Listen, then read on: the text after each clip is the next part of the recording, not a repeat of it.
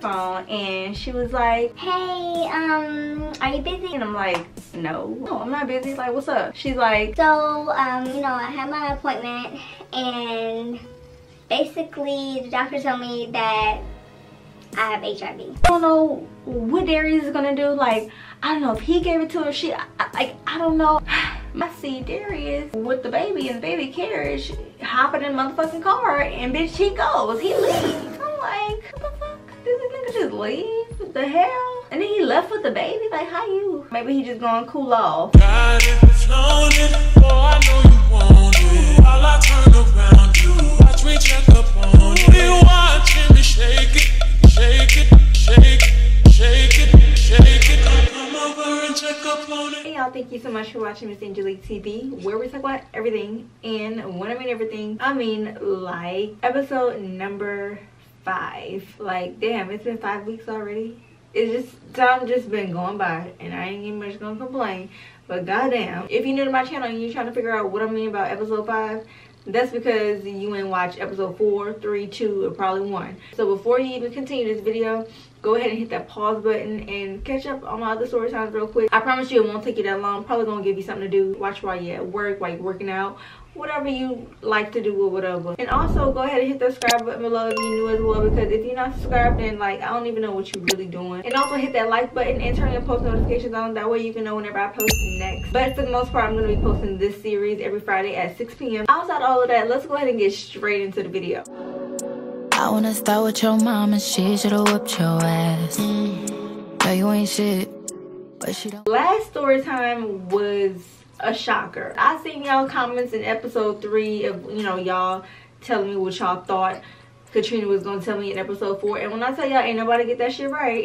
Ain't nobody get that shit right. And I'm not surprised, because like that was, nobody seen that coming. Like, bitch, I didn't even see that shit coming. So for me to expect y'all to see it coming, like, no, I already knew y'all was not gonna see that coming. So we know the big news, the big bombshell. Like, girl, it was crazy, right? And I did forget to add a little context in last story time as well. I did get a comment under episode 4, and it was like, how did Katrina not know she was burning all that time or whatever? And girl, let me tell y'all, I don't know.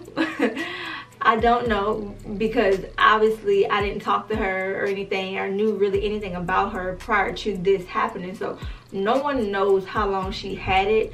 But if y'all remember in episode 1, whenever I initially introduced y'all, I did tell y'all she was like a little thick. She was a thick girl. And then come episode 2, which is approximately like 2 years later, she's skinny. She's small. She's tiny. Like tiny as fuck, bitch. So at that point, once I figured out what I figured out, like I put 2 and 2 together. I'm like, oh, that's why she lost all that weight, because she was sick and she didn't know that she was sick. And if she did know that she was sick, like she wasn't communicating it to anybody. You know what I'm saying? Like, you know how some people like feel like something wrong with them, but they don't never get it checked out. Like, I don't know if it was one of those type of situations, or I don't know if she truly didn't have any signs. But to me, if I'm not working out, if I'm not doing nothing extra or whatever, and I'm just drastically losing weight, I don't give myself a side eye. Like I know I look good or whatever, I lost a little weight, why am I losing this weight so much? You know what I'm saying? But like I said, I don't know what was going on in her head. I don't know none of that. But I just wanted to add that context to last week's story time, because I did forget to put that in the video. So moving forward to the end of episode 4, I was talking about how Darius and Katrina, they got into it, and Darius ended up fucking leaving with the damn baby girl.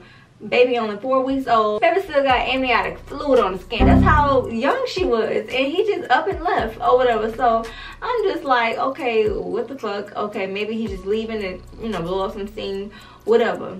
Girl, hours went by. He still ain't fucking pull up. I decided to text him, and I don't have the full conversation because I was like just screenshotting shit. Back then, I don't even know if I knew I was gonna be doing this story time. I probably was screenshotting it to show to one of my homegirls or whatever. You know, I have to talk my shit to some damn body, bitch. I'm gonna go and read it with y'all. The message that I'm getting ready to read to y'all is Darius' response to me whenever I asked them what happened, like why they ended up arguing and shit like that to begin with. So I wake up to her crying and I asked her what's wrong. She didn't respond, so I threw my towel at her and still got no reply. So she walked out and I said, I guess he meant here she go with this crying shit. She come back and said, what you said? And then he proceeded to say she gonna say she doing this by herself. So I reminded her who was up until 4 and 5 in the morning and that she only was up last night dealing with the baby. Then I told her she was selfish. She's not the only one going through this. I'm just not coming home. I'm gonna stay the night at blank house.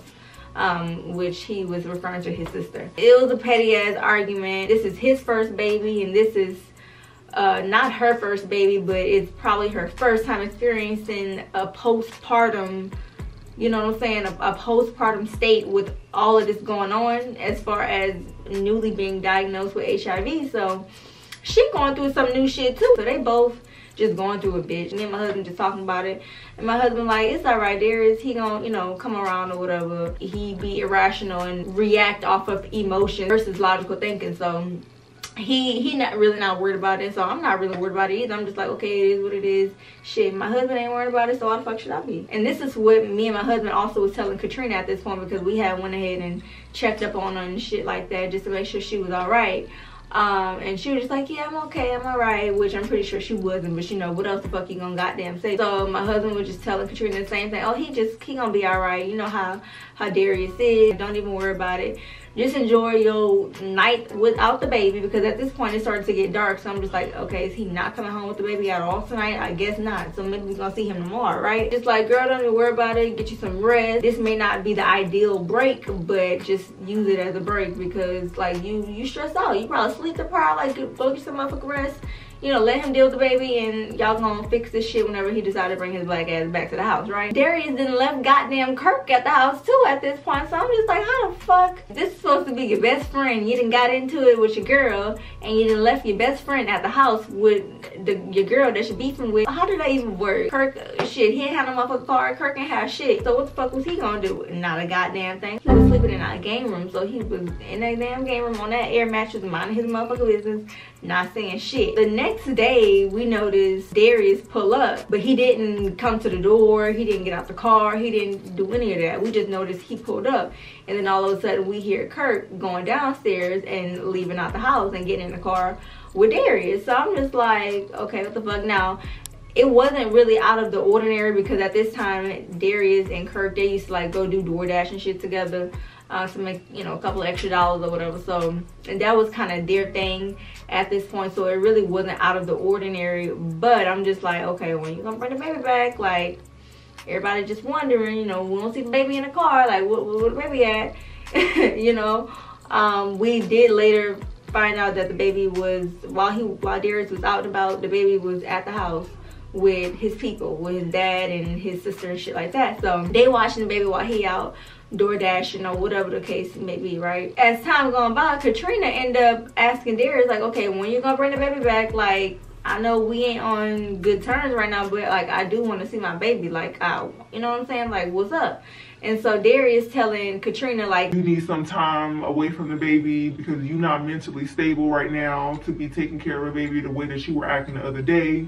Just basically throwing all of that shit in her face, like, no, Katrina, you can't take care of the baby, as if she ain't been a mother before. I felt like, being that she was so used to allowing her baby fathers to control where the kid's gonna be at and shit like that, she didn't fight Darius too much, because she was used to that shit. She was used to, you know what I'm saying, being really the baby daddy instead of the baby mama. But I would think about things like that, so it didn't really shock me to know that she didn't fight as hard as I felt like she should have fought to get her newborn baby back. So girl, at some point Darius and Kirk pulled up, but once again Darius don't get out the car. Kirk just gets out the car and Kirk comes in the house.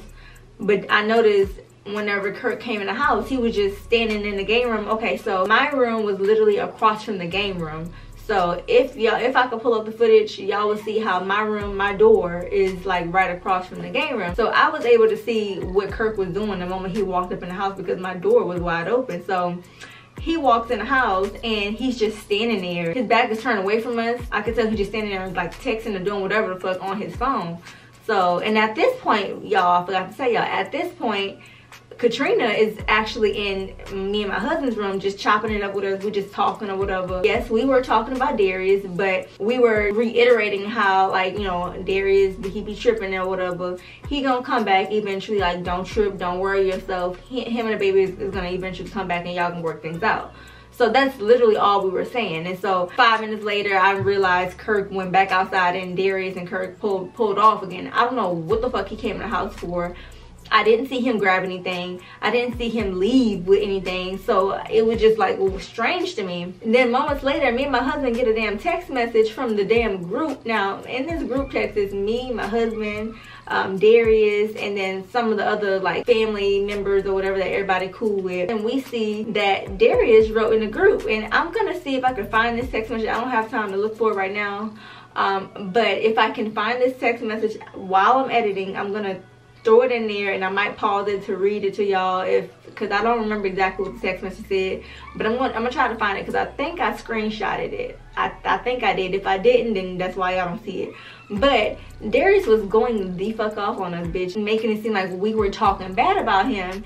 And I'm just like, how the fuck you know we talking about you and you haven't even stepped foot in this house over the last couple of days? And then immediately it dawned on me, bitch, Kirk in this motherfucking house being messy. How you in my house being messy? Don't pay a motherfucking bill. I barely know you. But at the same time, like, I can't really fault Kirk because he don't owe us no loyalty. He been Darius' best friend for a couple of years at this point. It just annoyed me because it's like, you don't even have to be here. You were like adding on to the confusion in the household by saying whatever the fuck you were saying. I don't know what he told him. Yeah, we were talking about him. Absolutely, we were talking about him, but we wasn't dogging him. If I was talking shit about him, then I damn right should have been, because you brought this girl here. You had a baby with her. This is all you're doing. So if anybody should be motherfucking mad in this bitch, it should be me. I should have been talking shit, but I wasn't. That really pissed me off. And at this point, my husband was ready for Kirk to get the fuck out. We ended up exchanging words via text message, and my husband told Darius that Kirk had to get the fuck out because he's starting bullshit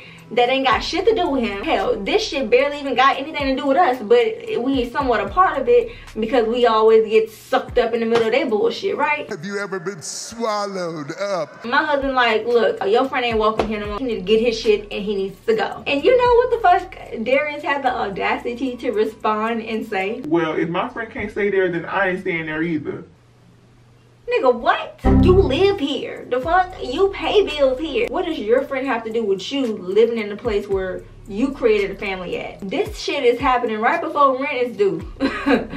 Right before rent due, bitch. So as all of this is going on, I'm kind of like already planning the outcome in my head. I'm just like, okay, I'm starting to feel like this motherfucker getting ready to fuck us in our ass again. Let's get our asses together to be fucked. That's what he do. And just like I was getting ready to say in my last story time, I was in the last video, I was like, yeah, Darius would never leave us high and dry. Bitch, what? That was really just right up his alley. So at this point, we're like, okay, if that's what you want to do, then that's what you want to do. But you just know you still got bills to take care of. You're not just about to leave us high and dry like you did last time, right? So this is what we telling Darius at this point. But before we got like deep into the whole bill situation and all of that, Katrina and I would have like conversations, like side conversations, because this is when me and Katrina would like talk frequent. Like we started talking more and more at this point now that Darius is like pretty much not in the picture. So Katrina would always express to me how Darius would always start some drama or start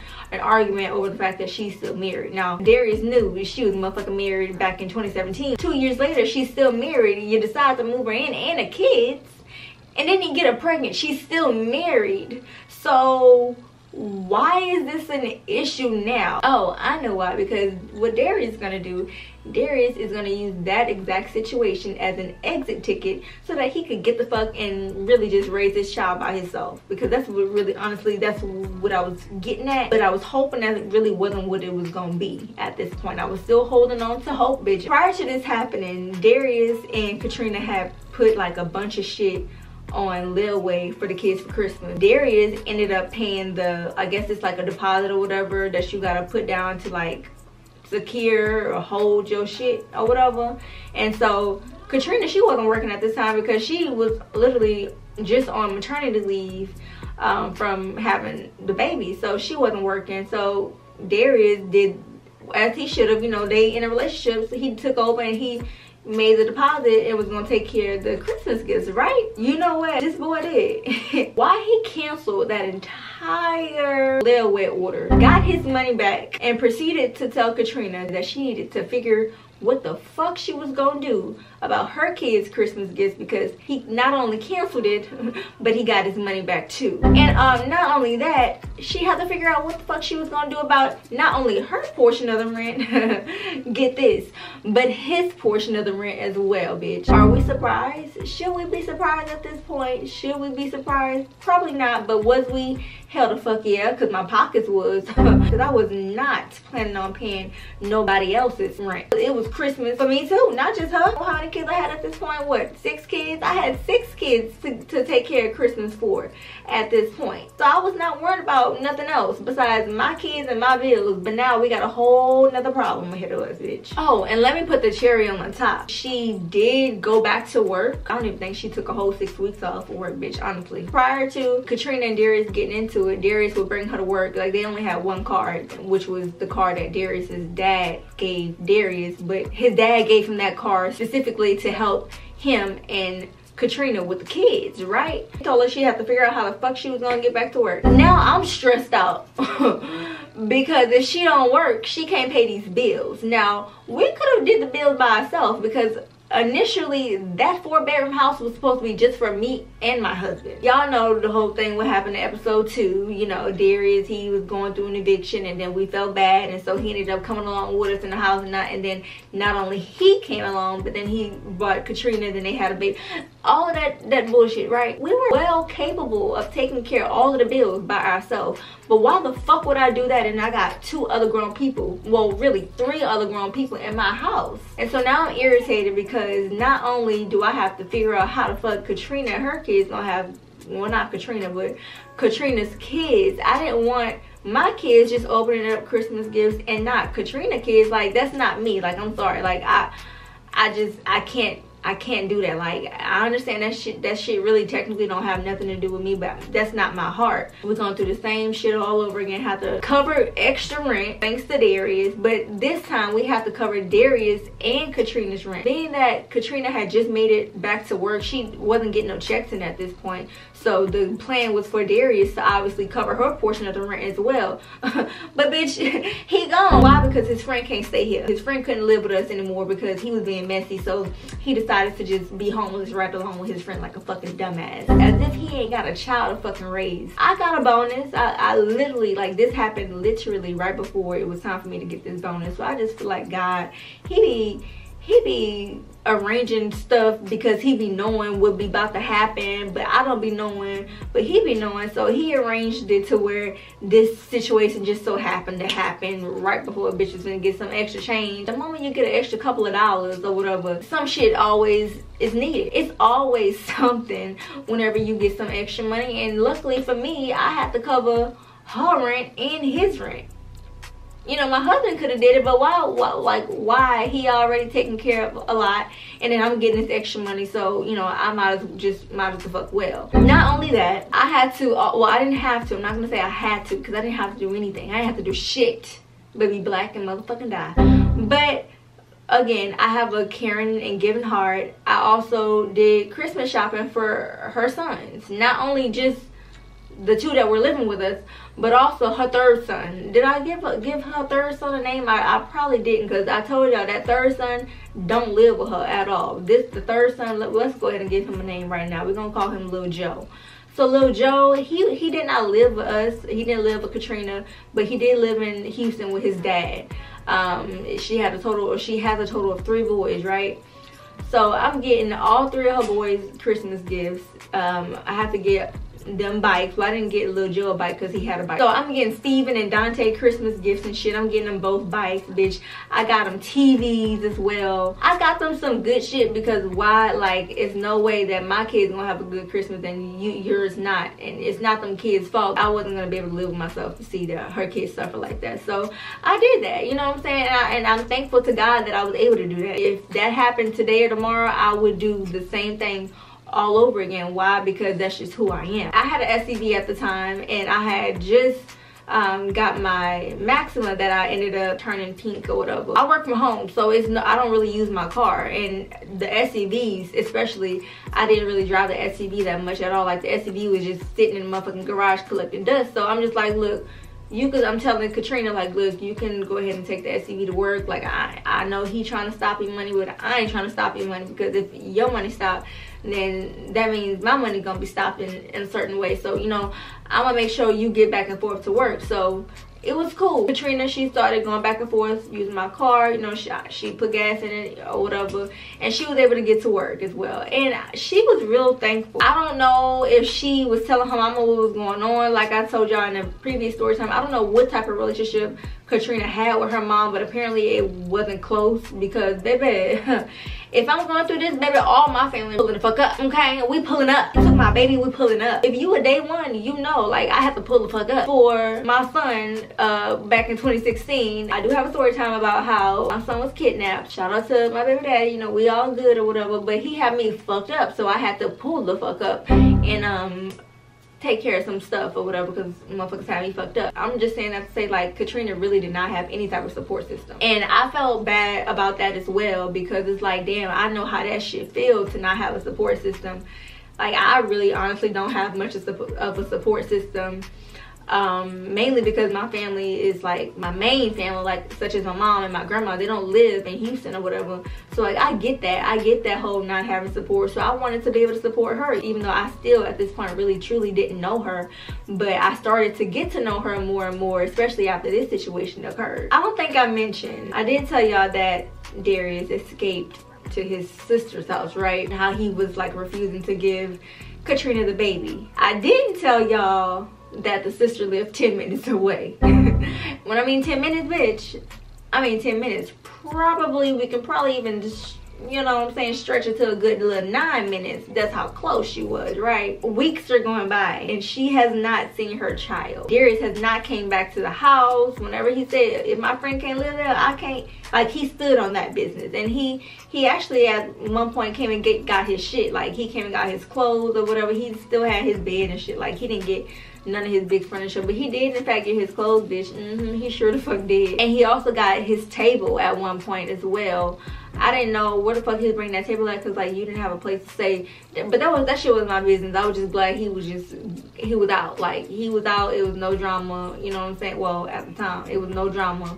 The only thing we were missing was the baby, right? Me and Katrina and my husband at one point, we were just talking, and Katrina was just saying how she wanted to just go over to the sister house and get her baby. I don't know how she put 2 and 2 together, but she discovered that Darius ended up finding a new job and he was working overnight at like a 7-Eleven or whatever. She was like, well, I know if he's working overnight, you know, I know that his dad is more than likely watching the baby, so I want to go over there tonight and go get the baby. And I was like, do that shit. Finally, yes. I was also telling her, I don't know how it was gonna be, because it's a civil situation, like a civil matter, so they can't really like dispute, like law enforcement can't really dispute or like do custody shit. But in my head, I'm just like, well, shit, if the baby not with the daddy, then she could take the fucking baby. Like, they can't tell her that she can't go get her baby from the grandparents, right? Like, the daddy not there, so she should be able to just get the baby, right? It was like 10 something that night, y'all. She went by herself. I sure the fuck wasn't gonna come with her, because bitch, that is not my fight to fight. I've been fighting enough fights for her motherfucking ass for the last couple of weeks, okay? And I'm telling y'all this as how she told it to us after it happened. She called the police and let them know that she needed someone to escort her to get her baby or whatever.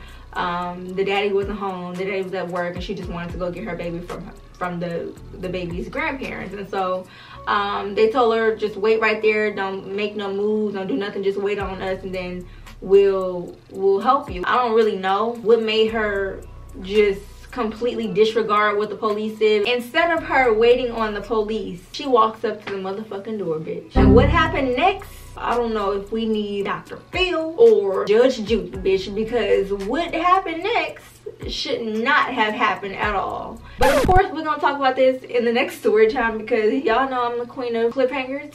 So yeah, we're gonna talk about that in the next story time, because baby, look, this is a lot to unpack. So that being said, if y'all haven't done so already, like I told y'all in the beginning of the story time, hit that subscribe button down below. That way you don't miss when I post, which is also why you need to hit the notification bells, because it will tell you when I post. And also hit that thumbs up button so that your girl could be known by other people and other people could join the family and we could just be one big happy motherfucking family. Okay, I love y'all so much and I will see y'all in the next video. Bye.